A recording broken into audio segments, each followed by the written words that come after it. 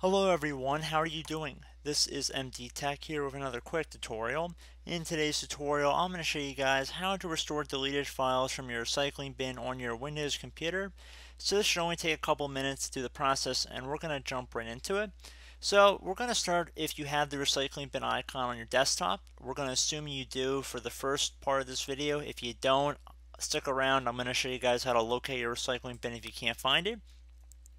So again, the first thing, if you can locate something that says recycling bin, you want to double click on it. If you're on Windows 7 or Windows 8, the recycling bin icon will look a little bit different, so just don't be surprised. It'll look more like a normal trash bin almost. This looks kind of like something you would find in an actual recycling bin outside.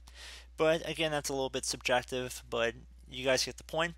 So pretty much once you've found your item in here, you can always search by date deleted if you wanted to find out which one was more recently created. It definitely can be easier if you have a whole bunch of items in here if you can search for it. So in order to restore the item, just right click on it and then left click on restore. And you have to left click on the continue button to restore it back to its original location. And you can see its original location listed right in here, and it'll show you where the path it's going to be restored back to. So pretty cool. And now if you do not have the recycling bin program icon at all, we're going to jump right into it.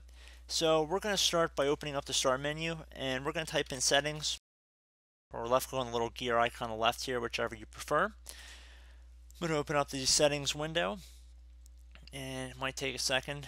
And now I'm going to go underneath personalization, the personalization tile. I'm going to left click on it one time. And now I'm going to left click on the themes tab on the left. And now on the right, I'm going to scroll down until I get to desktop icon settings underneath related settings right here. So left click on desktop icon settings. And then you want to make sure where the recycling bin is right here, it's check marked. So if it's unchecked, you want to check it in here. And then left click on apply and OK.